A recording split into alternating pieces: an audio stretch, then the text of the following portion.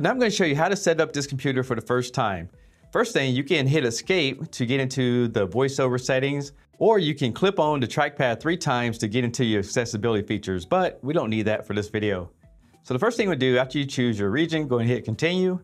And here you have some accessibility. So if you have any issue with vision, motor skills, hearing, or congestive, just choose on that. It'll help you walk through the next steps. But I'm going to press on Not Now. On this step, you want to go ahead and click on your Wi-Fi and enter the password if you don't have it hooked up with a network cable. So I'll go ahead and do that now. On the next screen, you're going to have data and privacy, and you can read through, learn more to find out more about that. Go ahead and press on continue. And if you plan on migrating from a PC or a Mac, you can use this screen, but I'm going to do a fresh install, so I'm going to go ahead and press on Not Now. Now next, you want to enter your Apple ID, and just in case you're new to Apple, you can create an Apple ID right here. Just go ahead and click on that and go through the screens on the website. And just keep in mind, if you have Apple devices on your system, you need to go ahead and hit allow on that, and it'll deliver a code that you can put into your screen. Next, you'll be prompted for terms and conditions, and you have to read through this to get to the next step if you plan on using the iCloud. Another thing you can do on this screen is you can press on edit right here, and you can change from a emoji. You can also use your camera to take a picture of yourself, or if you have a thumb drive plugged in, you can use photos. So I'm going to leave this just on this icon for now and hit continue. And one thing you'll notice at the bottom that it is create an account for this computer, and you can add multiple users on it later on just in case you have to. Now I'm signing to my iCloud, and it's going to go ahead and give this computer permissions to download any applications or anything I purchased on my Apple Store. Plus, you'll have access to your Messenger, your FaceTime, and any of the photos that are on the cloud. On this screen, it's going to allow you to find your computer via the web and looking up at a map. Plus, it allows you to erase your computer remotely just in case it was reported stolen. Now on this screen, you can choose what options you want to have running. You can have location service. You also can have Siri turned off and on. If you want to report your screen time, encryption, and appearance like your dock and stuff like that. You can customize it under the settings right here. But I'm going to hit back and just go ahead and leave it factory, and I'll do that later. Next, we're going to set up the Touch ID, and that's that little square right here. And all we're going to do is we're going to touch it in a different series so it can actually copy your fingerprint just by moving it in different circles until you get an OK checkbox. And this is going to allow you to log into websites, anything that has to do with your Apple ID, passwords, stuff like that. It's going to use your fingerprint. If you already have Apple Pay on your wallet, you don't have to do this, but if you need to, you can go in here and you can set up your credit cards on file, but I'll just press on later because I already have an iPhone that has these features already on it. Now that I got some pop-ups, I'm gonna go ahead and set up all the permissions and get the computer ready to go, and then I'll show you a few last things that I would do to tweak out the computer. I went ahead and set up a few things like some of my applications, but what I like to do when I first get my computer all set up is I like to go down to this bottom tray and remove things I don't use on a daily basis. So for example, I don't use Apple TV, so I can go up here and hit options and remove from dock. I don't look at the news, do that from my phone. Also, I don't need to see the App Store every day. So I hope you guys get the point. Just customize this exactly how you want. The next thing I like to do is go over to the Apple logo and click on System Preferences. Then what I do is go over to your sound, and I will make sure that my sound is always on top.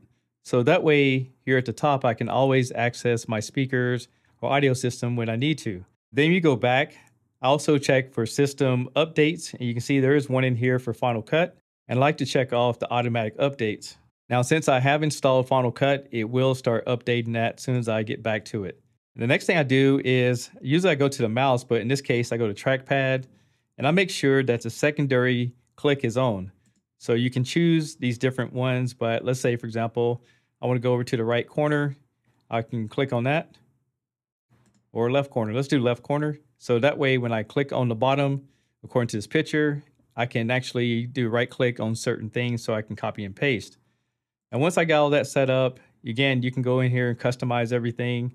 You can look at your battery life, and you can also go in here and you can adjust when you want the screen to turn off. So I like to leave mine on a little bit longer like this. And also I like to check optimize for video streaming. Once I get that checked, then I will go over to my Finder, and you can see all these recent icons right here. So I don't want to see that. So what you can do is go to the top, click on Finders, and then go into Preferences. Now this is a list of all the different things that show up on your computer. So I get rid of recent, so it will not show up on this list right here. Now I do have Apple Music. I can check that on. I do use the documents and desktops. Another thing I don't like is whenever I plug in devices that shows up on the desktop, you can go down here and uncheck things that you don't want to have to do that. So once I get that all set up, I can close that out. And then I'm gonna go back to Applications, go down here to the bottom of Utilities. So since I use screen sharing and taking pictures a lot on my computer, I just drop it down here somewhere I can easily access it. You can see that I did download some applications I use a lot, like the GoPro player is going to be better in your Apple computer and it's free. A great thing about the GoPro player is that it'll play some of those files that the QuickTimes will not play. Also, when installed my full Office suite, and it's a paid version, my to-do list so I can sync it with my other computer. I downloaded my Final Cut Pro in Motion for creating videos on the fly. And I will go into Time Machine and add this to my server. And the way you would do that is go back over here to the preference and then go into System Preference, go down here to Time Machine. And if you have a server, you can choose where you want to back everything up. Now I need to add my server to this, but you can choose any of these different servers, or you can use your external drive and then press on backup. Now security is very important. So what I recommend is go to Amazon or some type of website and buy some of these webcam covers. So you can easily cover the camera when you're not using it without using a piece of tape. And this is what they look like. It has self-adhesive on the backside of it. And all you're gonna do is just stick it over your camera. And what I like to do is just open up your photo booth, go ahead and take off the adhesive off the backside of it. And then you wanna line it up with the camera hole right there and stick it on. And now you have privacy and then you have your camera.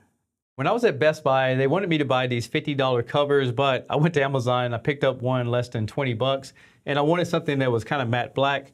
But this is the final step to protect the computer, and you just want to snap that into place, flip it over, put it down really nicely, and then you want to put the bottom part on.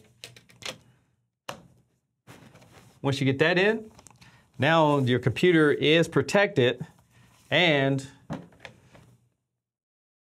it also will look new in the future if you ever decide to take that off. So that's pretty much everything I want to show you guys. I know if you have an Apple computer, you probably already did all this, but this is the way I set up my new computers. And I want to say thank you for watching, and I'll catch you guys on the next one.